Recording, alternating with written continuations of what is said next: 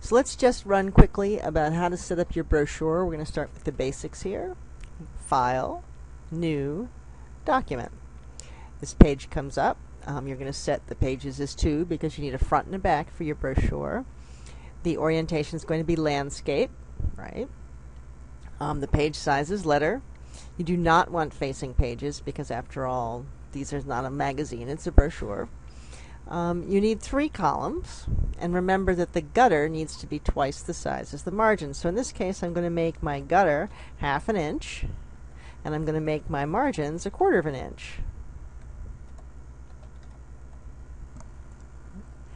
You need bleed, because your professor insists on it, which is 0.125 IN. That's 1/8 inch, or P9. And I usually put some slug. I'm going to put 2 inches of slug on the right. And so what you get is this. The slug is this area over here. Okay, you can see the bleed. And now I'm going to create 3 layers. You can create 4 if you have graphics. I'm not going to have graphics in this quick little introduction. That's the background. It's on the bottom. Next I have images, which are the photographs. And the top one is text. Text is always on the top. Okay, after I do that, I am going to put in a grid, because you're required to have a grid. That comes under Layout, Create Guides. We already have divisions of 3 for the 3 columns for columns, right? So if we just go ahead and put in, I'm going to use 12 rows with no gutter. That gives me 12 divisions. I'm going to have it go across the page because I'm interested in laying out my photographs, which will all go to the bleed. I could, if I knew I was going to use the margin all the time, I might put my guides into the margins, but anyhow. So when I'm done, what I get, I use 12 because it gives me both the 1, 2, 3, that's 1/4, or 1, 2, 3, 4.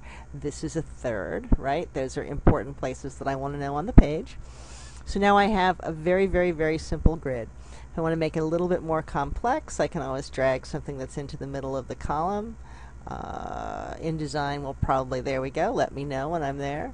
I also usually drag a guideline into the middle of the gutter, and the reason is because if you see here, this is your cover, right?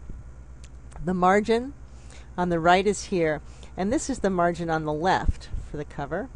This is the right margin for the back, and the left margin for the back. And now you can see why the gutter needs to be twice the size of the margin, because otherwise the stuff on the column, on the cover, would not be in the center of the cover. Anyhow, where were we? We were dragging some more lines out. And InDesign is very good about giving you a little snap when it hits right in the middle. Okay. So that's the basic layout to start working. You would do that again on the second page. But I don't need to show you that, and I can move on to the next video.